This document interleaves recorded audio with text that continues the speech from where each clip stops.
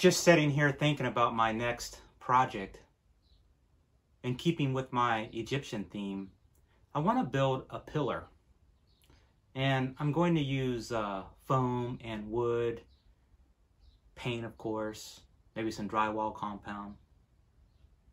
But I'm not sure how I want to do it yet. I actually kind of started the project last weekend, but I need to get down to actually building the column. Let me show you what I have.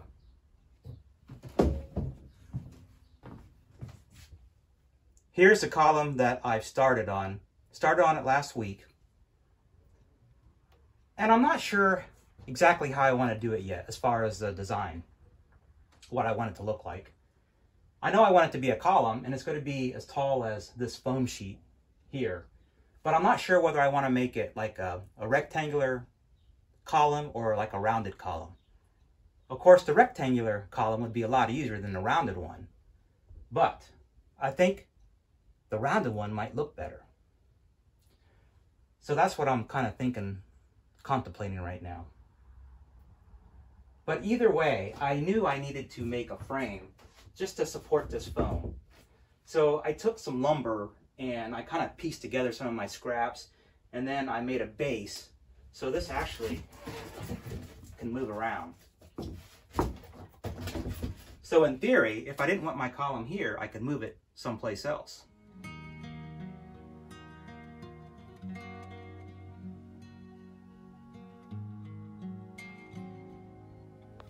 The column itself will serve as more decoration for the Egyptian tomb, but also it will kind of hide what I want to put behind here. It'll kind of break up the room a little bit and make a little more interesting, maybe a little more unknown when you walk into the tomb here, because you don't know what's behind the column. But as you can see, I'm using this 1-inch foam that I bought several months ago. I bought about 7 sheets of it, so I still have a lot left over. But how I plan on constructing this is I'm going to use this big piece here as the back, and then I will nail and glue kind of like what I have here. And I'll just use some like liquid nails and maybe some screws in here to hold all this foam together.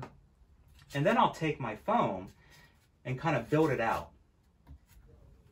And then this will just be like one solid piece with this board, this laminated board here in the center that will make it rigid. And I'll be able to move this column around wherever I want to put it.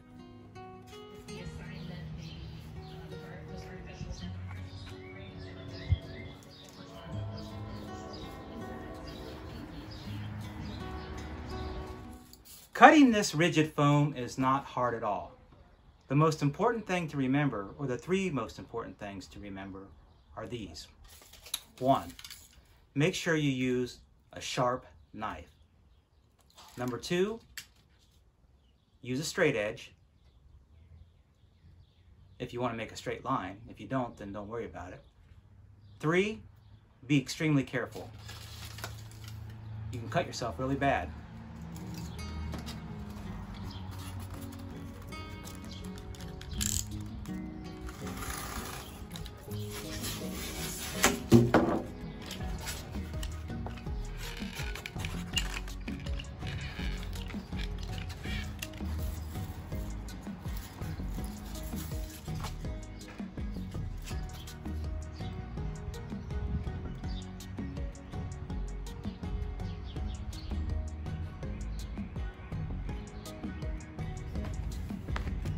Well, as you can see, I decided to layer the foam together with some liquid nails.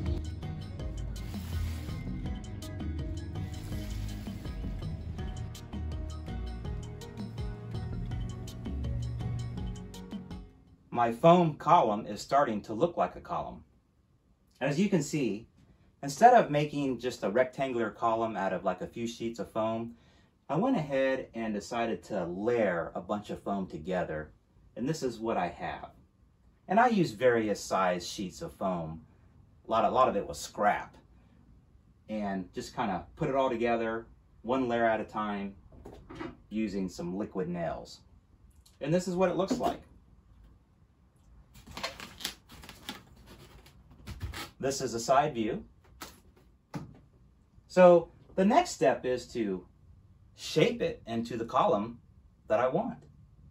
Now, I'm not sure if you can see this or not, but I went ahead and made 2 lines. They're in red, starting from the bottom to the top, one on each side, and they start wide at the bottom and go inward towards the top. And that's roughly the shape of the column that I want. So the plan is to take this little saw blade, and this is a hacksaw saw blade, and I'll just saw through that red line and cut all this extra foam off on each side. That'll get rid of a lot of it. And then I'll go back with some sandpaper, a file, and I'll shape it so that it's rounded to get the look that I'm looking for. And that's going to be a messy step. So I think what I'll do is, when I start shaping it, sanding it down, I'll get my shop vac out and I'll turn that on, and while I'm sanding it and filing it down and creating all those little foam particles, I'll just suck that stuff up while I'm doing it. So that's my next step.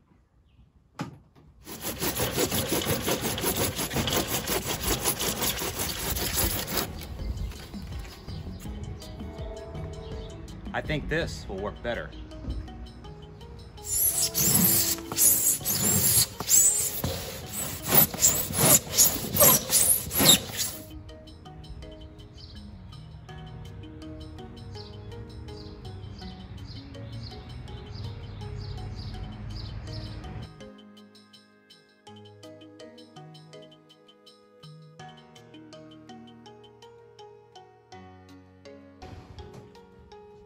I've got my column all shaped. It was actually rather easy. I thought it was going to be a little bit more messier and take longer than what it actually did. So what I did, as you saw in the video, I went outside and I took my saw, and that little hacksaw blade that I was going to use just didn't work. So I got my big saw out and I cut off all the extra foam.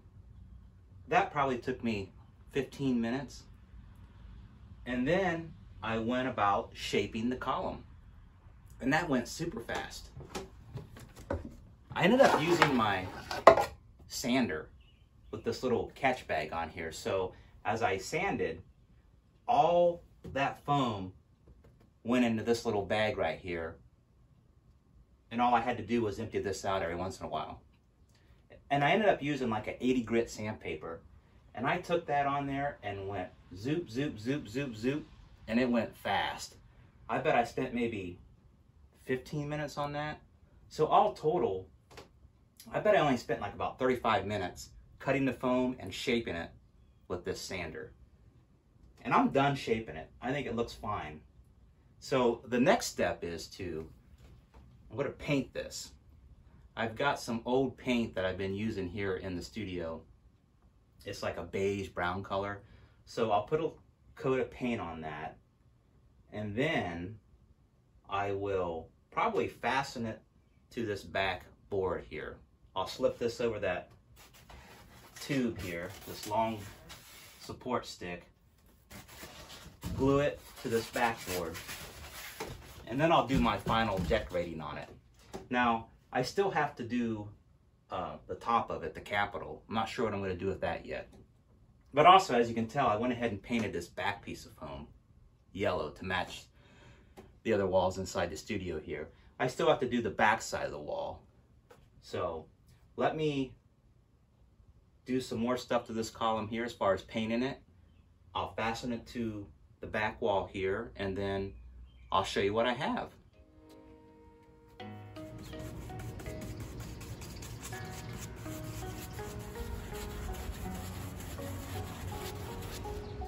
I've got 2 projects going on out here this morning.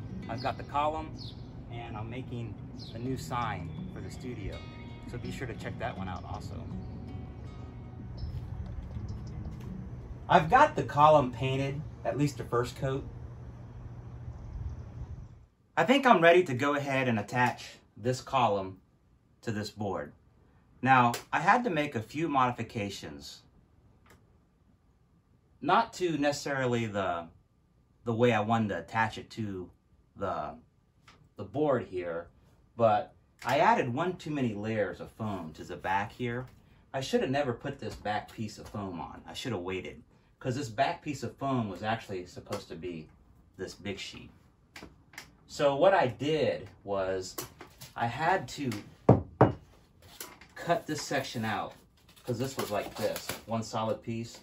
So I cut this channel off, removed the piece like this, took the extra foam that I cut out, stuck it back in this slot and glued it.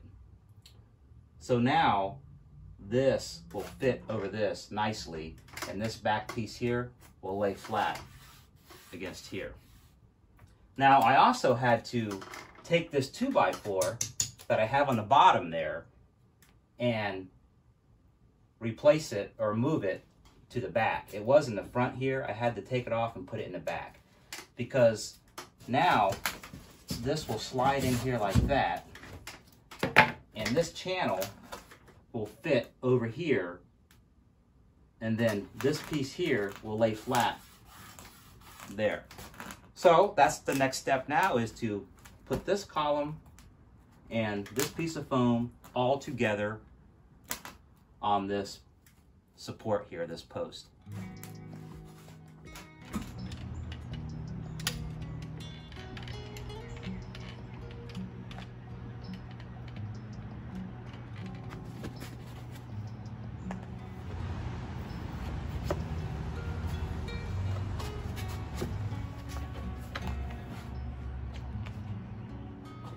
I think what I'll do is I'll attach some screws or tape and sandwich this together so this connects to the glue and holds it while it dries.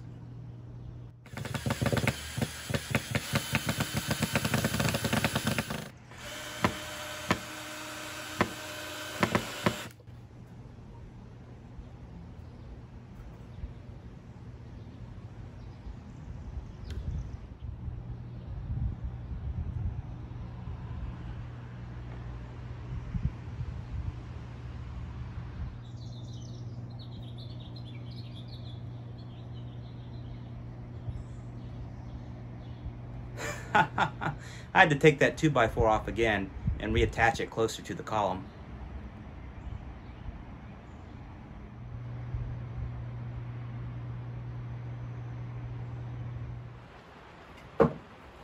This is the back of the column that I've been working on. I went ahead and painted it yellow to match the wall murals that I did here in the studio, because you will be able to see the top portion of this when it's in the corner right here. When you're standing like where I'm at and you're looking behind me, you'll be able to see the back of it. Now, because of that, I think what I'm going to do is I'm going to use the technique that I used over in the corner back there and make this look like some old stone where the plaster is coming off, just to kind of dress it up some. Let me do a closer look here on that back corner so you can see what I'm talking about. This is what I want to do on the back of the column, the part that you'll see from behind. I want to make some old stone. I want it to look like the plaster is falling off the stone and you can see some of the stone coming through. Now, if you're interested in how I did this or how I'm going to do it, I'll leave a link in the video below in the description. But basically, what I'm going to do is I'm going to take some painter's tape and make some grid lines where I want the stone to be, and then take some joint compound and spread it all over it, and then peel the tape off, and then paint it. That's it.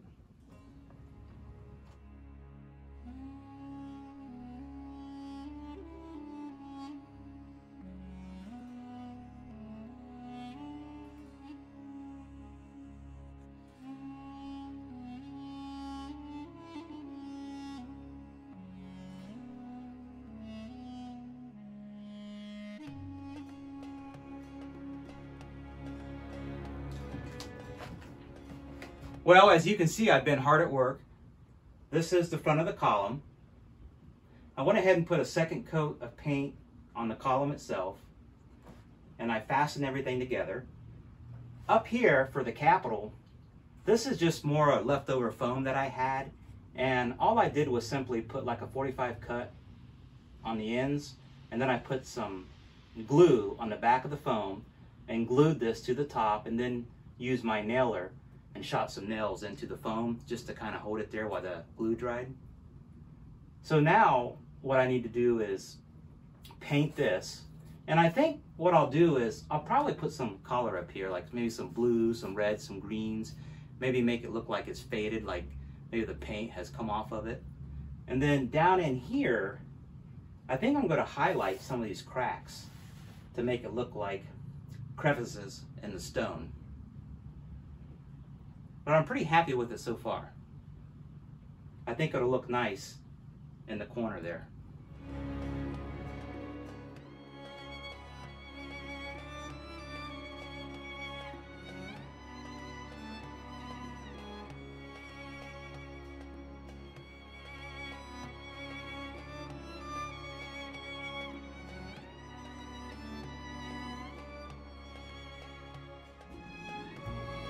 The column is done.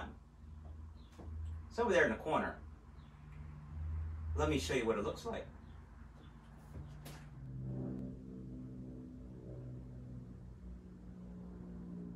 The column is actually two-sided. I have the front, which is the column, and then on the back, I did that faux brickwork like I did back here in the corner. So depending on which side you're looking at, there's decorations on each side. Let's take a closer look. This is the back side. I like the way it turned out. And again, this will be in the corner against the workbench over there. So you won't see that when you first come in. It'll be like behind the column. Let me flip it around and show you what the column itself looks like.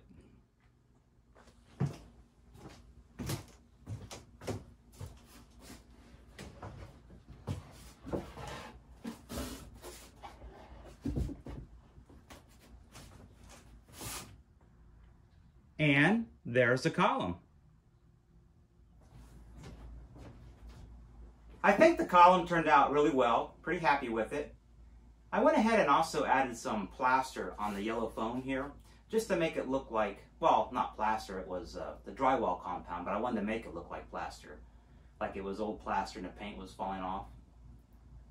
And then I took and added some brown to the column there. I wanted it to look like stone that's been kind of stacked on top of each other to make the column. And I was really surprised that it really didn't take too long to do it. Even though I've been working on it for over a month, well, at least it's been sitting here for over a month. I probably only have maybe, I don't know, 5-6 hours on it, if that. I just didn't do it all at one time. It kind of sat there, and every once in a while I'd work on it, and then I'd decide, oh, I need to work on it again. But it's finally done as far as adding anything major to it. Now, once I have it in place and I do my final decorating out here, I'll probably add some more stuff to it. It's one of those deals that when you set things up, you take a look at it and you think, wow, I think it needs this, it needs that. So I might add a few more things to it, but overall I'm very happy with it. Let me go ahead and stick it over here in the corner and show you what it's going to look like when it's kind of set up.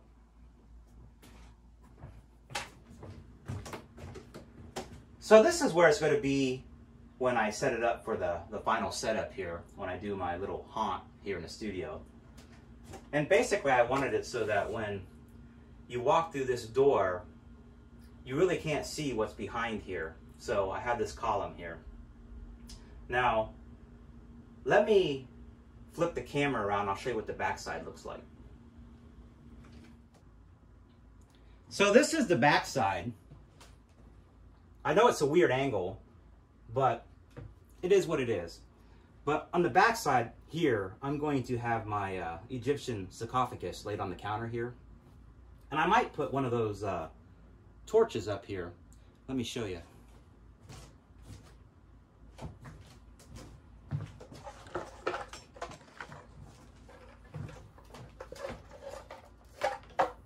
Maybe one of my wall torches that I made, like here or back here someplace. Not sure. We'll figure that out when we do our final decorating. Heck, I might even put it on the other side. I think that's going to wrap this video up. Don't be afraid to try something like this. It was actually rather easy. It can be a little expensive using the foam, but maybe you can make it out of something else. My original thought was I was going to use those concrete tubes, the cardboard tubes that you pour concrete into to make forms, like round forms. I thought about that, but then I had all this foam that I'd bought, so I decided to make the column out of foam. But you can even use cardboard boxes. Anything you have on hand, I think would work. I'm not sure where I'm going to store this at when this is over, but we'll worry about that later, I guess. If you enjoyed the video, give it a thumbs up. If you like this type of content, consider subscribing to the channel. I've got lots more of Egyptian props that I'll be making for this year's haunt. So if you found it neat, interesting, be sure to check my channel out and come back again. Talk to you later. Bye.